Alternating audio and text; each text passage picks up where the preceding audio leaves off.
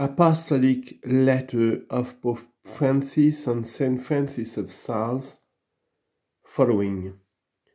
The criterion of love. By experience, Francis had come to realize that desire is at the root of all true spiritual life, but also the cause of its debasement. Drawing abundantly from the spiritual tradition that had preceded him, he recognized the importance of constantly testing desire through the exercise of discernment. He found the ultimate criterion for this assessment in love. In that final conference in Lyon, on the feast of Saint Stephen, 2 days before his death, he had said, "It is love that grants perfection to our works. I will tell you much more. Take a person who suffers martyrdom for God with an ounce of love. That person merits much, since he could give nothing greater than his own life. Yet, another person who has only suffered a scratch with 2 ounces of love will have much more merit, because it is charity and love that give value to our works." With remarkable realism, Francis went on to speak of the complex relationship between contemplation and action. You know, or you should know, that contemplation is in itself better than activity and the active life. Nonetheless, if one finds greater union with God in the active life, then that is better. If a sister in the kitchen, holding a pan over the fire, has greater love and charity than another sister, that material fire will not hold her back, but instead help her to become more pleasing to God. It frequently happens that people are united to God as much in activity as in solitude. In the end, it always comes back to the question of where the greatest love is to be found.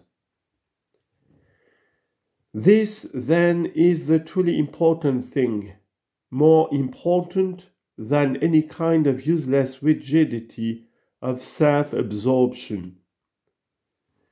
To keep asking at every moment, in every decision, in every situation in life, where the greatest love is to be found.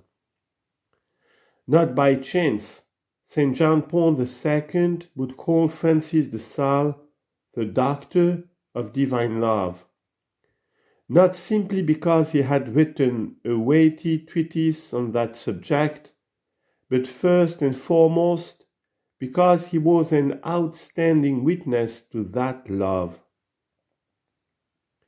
His writings were no theory concocted behind a desk, far from the concerns of ordinary people. His teachings were the fruit of a great sensitivity to experience. He merely translated into doctrine what, enlightened by the Spirit, he had experienced and learned in the course of his remarkably innovative pastoral activity. We find it summed up in the preface of the treatise on the love of God. In Holy Church, everything pertains to love, lives in love, is done for love, and comes from love. Early education, the adventure of coming to know oneself in God.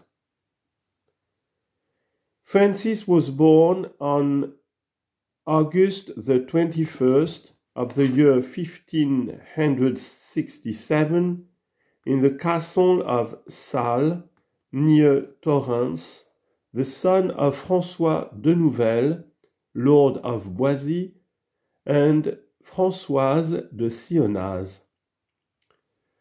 His life spanned 2 centuries, the 16th and the 17th, and he embodied the best of the teachings and cultural achievements of the century, then drawing to a close, reconciling the inheritance of humanism with the striving for the absolute proper to the currents of mysticism.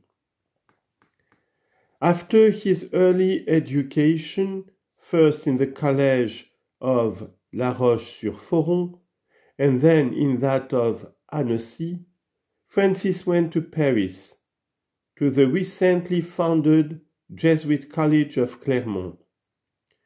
In the capital of the Kingdom of France, devastated by the wars of religion, he experienced 2 consecutive interior crises that would have a lasting mark on his life. A fervent prayer offered in the church of Saint-Étienne-des-Grès before the Black Madonna of Paris would kindle amid the darkness of his heart a fire that would continue to burn within him and provide the key to understanding his own experience and that of others. Whatever may happen, Lord, you who hold everything in your hands and whose ways are all justice and truth, I will love you, Lord. I will love you here, O my God. I will hope always in your mercy and ever repeat your praise.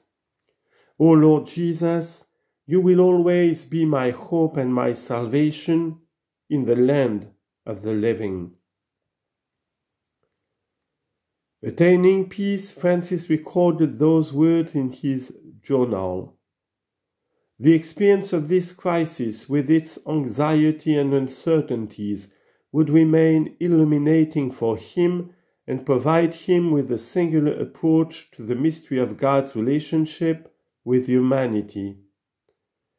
It helped him gain insight into the life of others and to recognize with a refined spirit of discernment the interior attitude that unites thought and feeling, reason and affections, which he called the God of the human heart. As a result, Francis was never in danger of attributing theoretical importance to his own personal experience and absolutizing it. Rather, he learned something remarkable, the fruit of grace, the ability to discern in God his own lived experience and that of others. Although he never claimed to develop a theological system as such, his reflection on the spiritual life proved to be of outstanding theological importance, for it embodied 2 essential dimensions of any genuine theology. The first is the spiritual life itself, for it is in humble and persevering prayer, in openness to the Holy Spirit, that we attempt to understand that and communicate the Word of God. Theologians emerge from the crucible of prayer. The second is the life of the Church, the ability to think in the Church and with the Church. Theology itself has left the effects of our individualist culture, yet Christian theologians are called to carry out their work immersed in the life of the community, breaking within it the bread of the Word.